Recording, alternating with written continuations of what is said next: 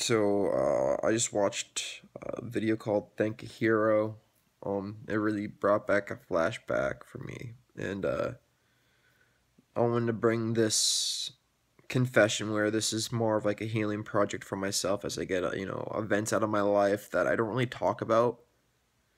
Um, for many reasons, and it's just like a lot of people just don't believe you, and the reactions and the things that I deal with afterwards are not worth it, especially that I travel so much. And like a lot of this stuff, you know, it really doesn't get publicized. You'd be surprised what happens in the world. So after watching I Thank the Hero Project, um, I really wanted to talk about a life experience of mine. It really changed me too. And I guess you could call it kind of compound. Uh, but I'm gonna go strictly to me being in Sacramento a couple years ago. Spent some time in Sacramento where I was renovating a Marriott, working out of a friend's company, helping him out. And when I was in Sacramento and getting paid minimum wage, luckily, place to live, place to work. Sometimes you got to do what you got to do, and you know, I have no really thing, nothing that holds me into one place. But to get to my story and to thank the Hero Project, uh, I got out of work early one day and grabbed my guitar, walking to a friend's place that I met while I was there, and he let me play guitar and practice in front of his store, where a couple artists would gather around and they jam out, and that's where I really learned to jam and to start vibing out more, and really felt lucky that people fed up, like they just dealt with me. So walking down to my buddy's store to go play guitar after getting out of work early, I ended up walking to this intersection. When I got to this intersection,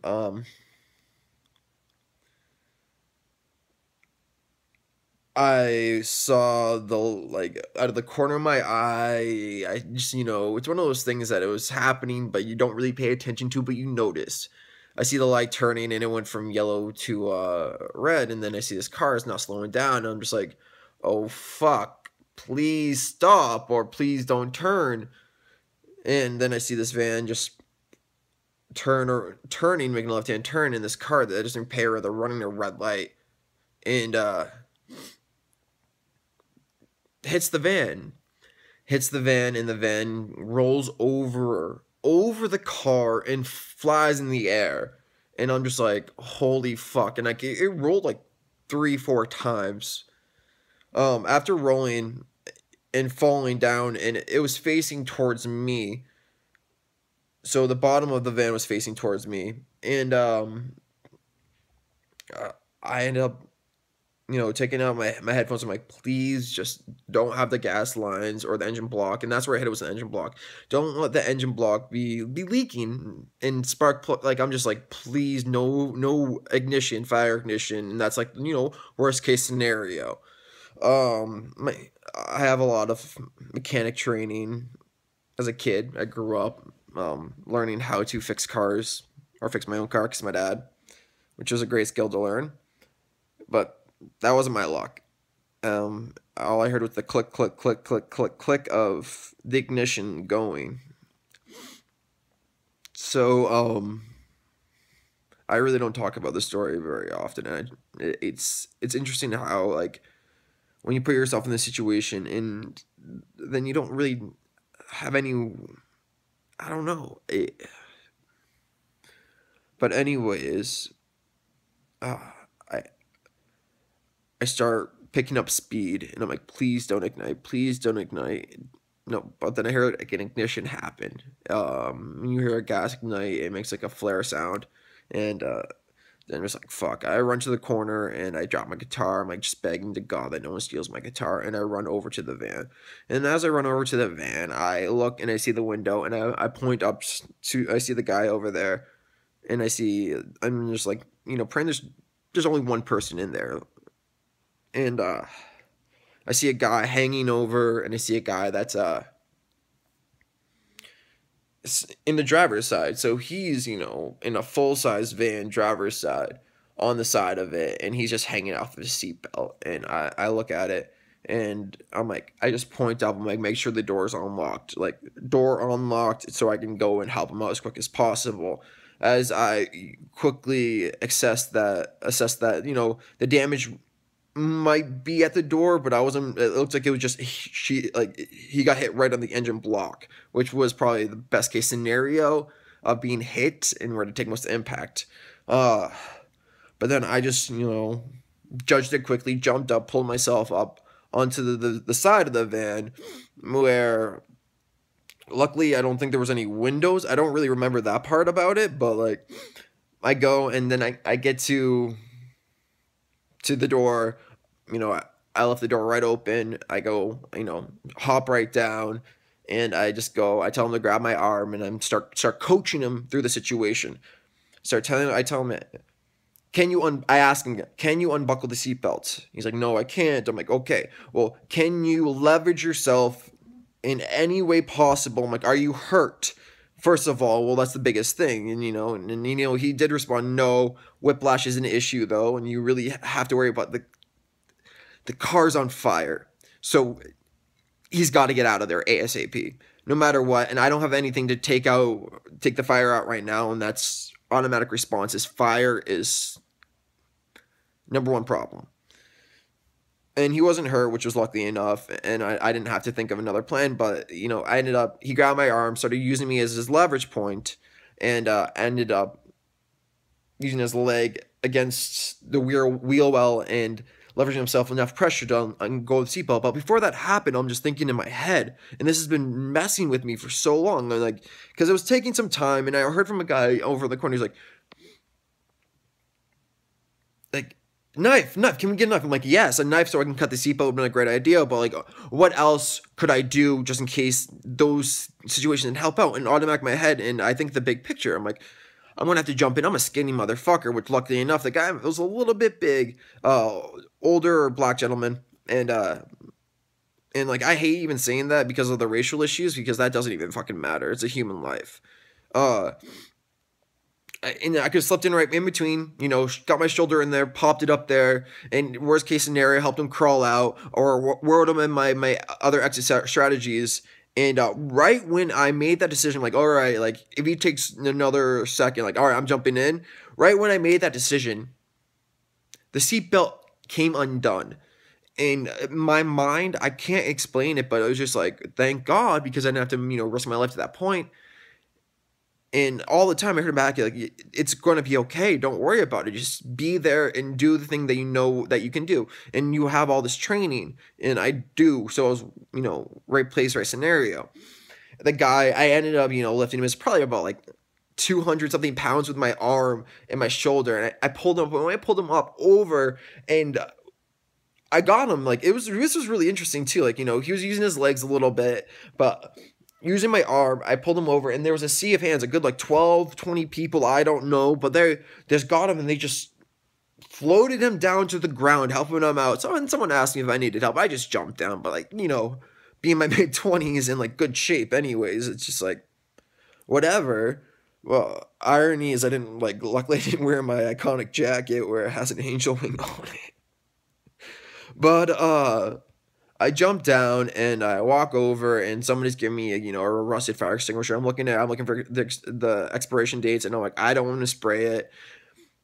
It looks too old, and then it's a chemical fire too. I'd rather have the professionals do it. Some guys talking shit in my corner. I'm like, all right, I'm ready. I'm like, I find out it's dry chemical. I'm like, all right, like, I can go through it. I start spraying it. The guy's talking more shit in my throat. I'm like, it's not going out. I'm having some issues with it, and like, I'm not fully comfortable anyways in the situation because it is old. So I'm like, it is what it is. And a couple minutes later, the car's totaled, completely totaled. I don't know what's good in the inside of it, but like, I didn't see that it would be a big difference if the professionals got there that are trained in the situation. So what happened was they got there, and in a couple minutes, like it was, don't get me wrong.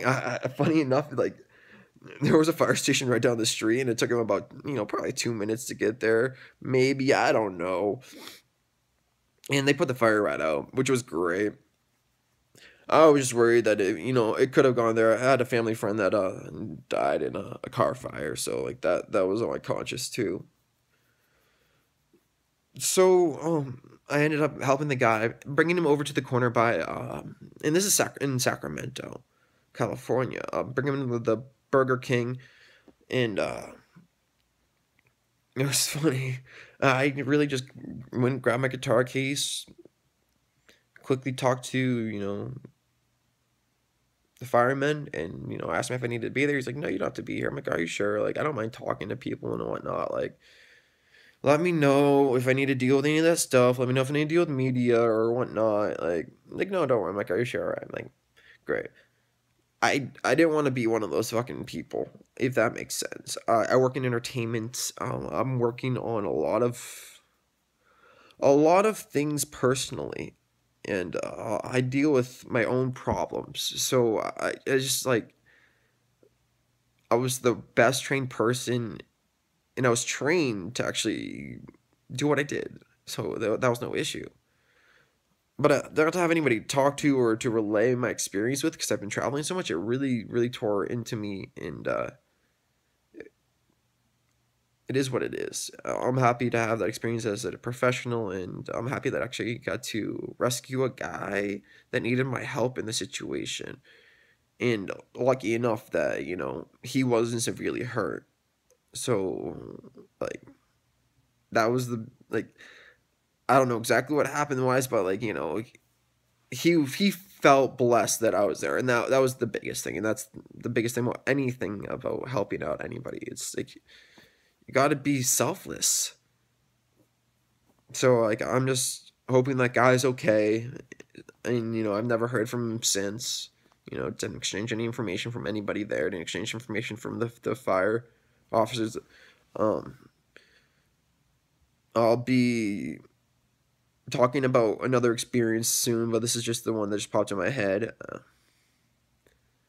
I don't ask for these moments, but it's part of my life. So this is just my confession about the Sacramento car crash in Stockton Boulevard, which like I can't even remember the date, but it was probably like a year and a half ago, 2 years ago. Be a hero, thank a hero, honor a hero. It doesn't matter. A mentor, anybody can be a hero. You can be a hero in a moment. You can change somebody's life just with the words and say, just a smile. And that's one thing about it. Inviting somebody to an event, doing something special to make their day. Those are heroes, no matter how small or how big. So that's just one of my stories, and it's really hard to talk about. So thank you, hero.